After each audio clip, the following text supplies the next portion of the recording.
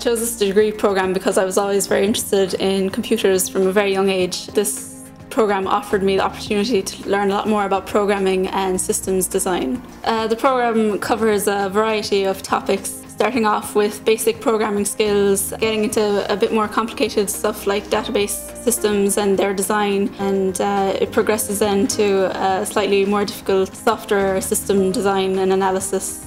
First year is where you learn the basics of programming. You have a choice of usually studying either Java or C++.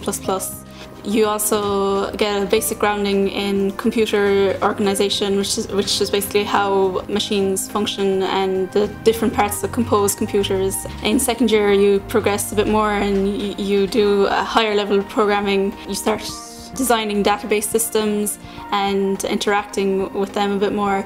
In third year you actually have the opportunity of going away on co-op to a variety of IT companies in Ireland, and in fourth year you cover high-level topics such as systems analysis and design and software architecture and engineering. I did my co-op in Intel in Shannon. I was a software engineer there, and I actually had a great experience there and had the opportunity to go back on placement the following summer.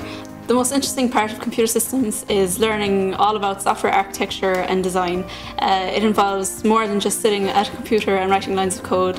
When I finished my degree, I'm starting a job with Intel as a software engineer. If you're interested in maths, programming, any computer-related topics, this course caters for all of these. It does really offer great co-op opportunities, so you have a great experience out in the industry before you even graduate.